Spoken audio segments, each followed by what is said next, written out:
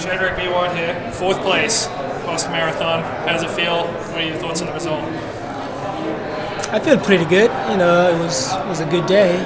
I'll be lying if I say it wasn't a good day. You know what I mean? 4th place in Boston is not easy. Yeah.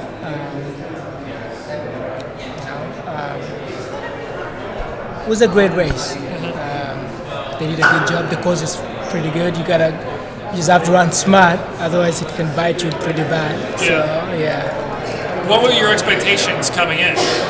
My goal was to finish top 5, at least, you know, mimic what I did in New York, or at least one spot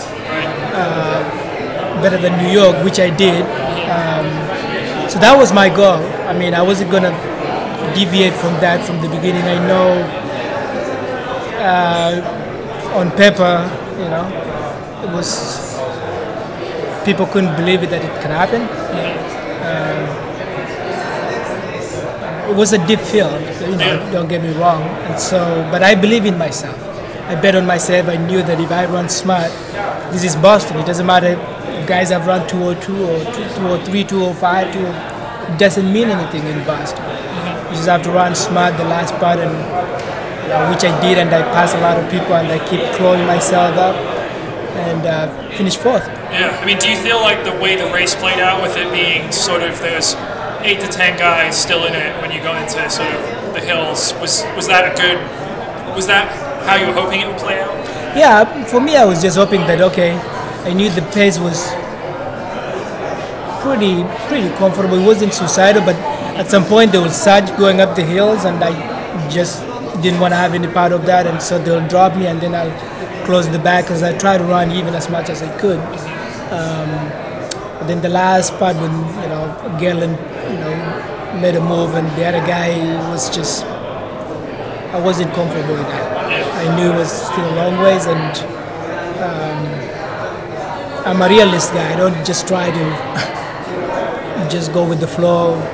I know what my body is capable of, and I knew today if I run smart, I should be able to finish in top 5.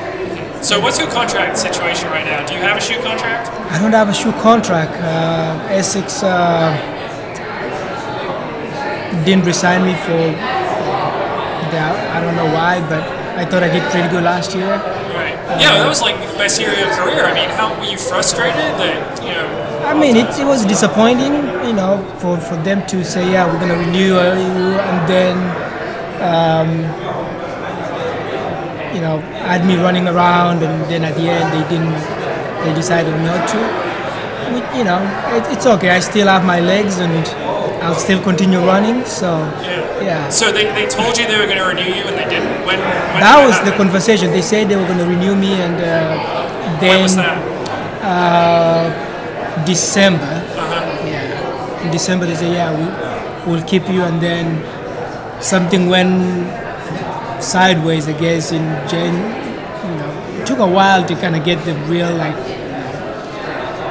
sense of what was going to happen, because I was like, I need to know what's going on. And then they said they have their own reason. I don't know why, but.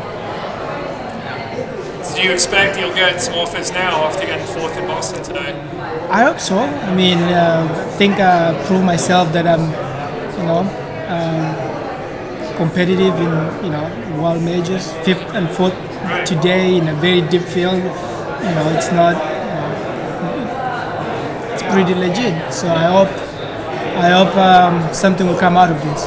Would you be less inclined to sign with ASICS after they sort of reneged on that deal, or if they came in with an offer, would you still be willing to run with them? Sure. I mean, it's something I have to think about it, but I mean, if that's what's gonna happen, I mean. I was disappointed a little bit, because we are all human beings. I would be lying if I say I wasn't disappointed. You know what I'm saying? Yeah. And this is not to kind of like stab them in the back or anything, but I'm a real guy. I tell it like it is.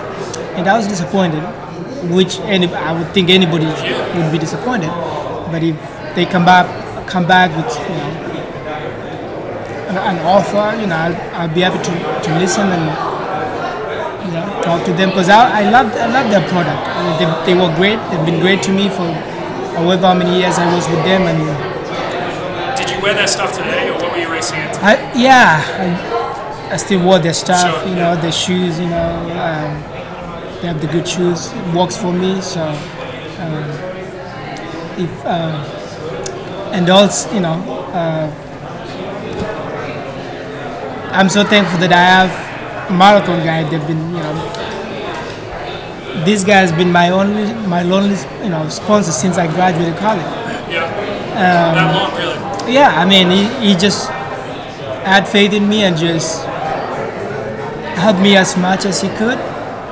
And I could never be thankful enough for what marathon guide and John has done for me.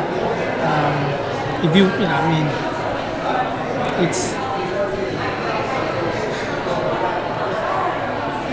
he's a good man. Yeah. So, look, I guess looking ahead, do you think about World Championships at all? Trying to run that? Is it a full marathon? New York, Chicago? What are your plans going forward? I think I'm gonna need to sit down, let this sink in a little bit. I know I have until the third year to declare for the World Championship. If I'm fifth, I think I'm in fifth place, the descending order list. So 2 people have to decline. Okay.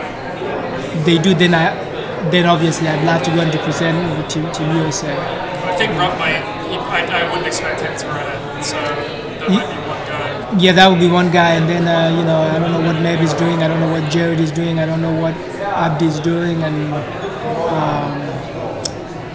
Bobby Cardis. So I mean, if it works out that I get an opportunity to go and represent Team USA, I'd love to do that.